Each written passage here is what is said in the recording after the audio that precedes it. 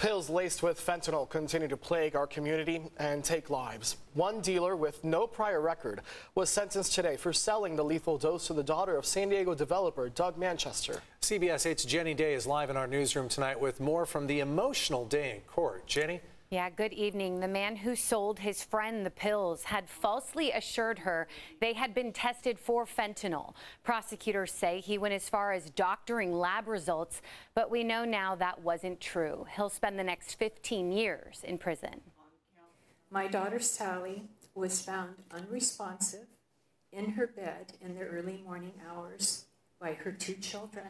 A mother and a child's nightmare. In September of 2020, Sally Manchester Ricciuti died after taking fentanyl-laced pills, sold by 54-year-old Joshua Breslow. At the dawn of each day, I ask to feel Sally's presence and love in my heart. The 49-year-old La Jolla mom, who had been struggling with addiction, is the daughter of developer and former Union Tribune owner Doug Manchester. He also spoke today. We give thanks and praise to God for the gift of our Sally and everything she stood for. As you said, people loved her. Prosecutors say after Breslow's arrest and release on bail, he continued to sell those very pills. He was initially charged with murder, but ended up pleading guilty to voluntary manslaughter and will serve 15 years. He expressed remorse in court. Even though Sally was in pain, she did not want to die. She loved her kids so much. And I took all of that from her, and I'm sorry.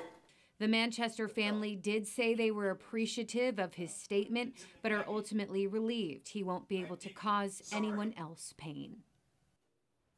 Just last year, 817 people died from fentanyl overdoses in San Diego County. That's an average of 2 people per day.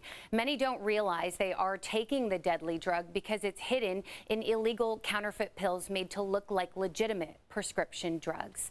Live in the newsroom, Jenny Day, CBS 8. Yeah, all part of a growing problem here in San Diego and across the nation. Thanks, Jenny.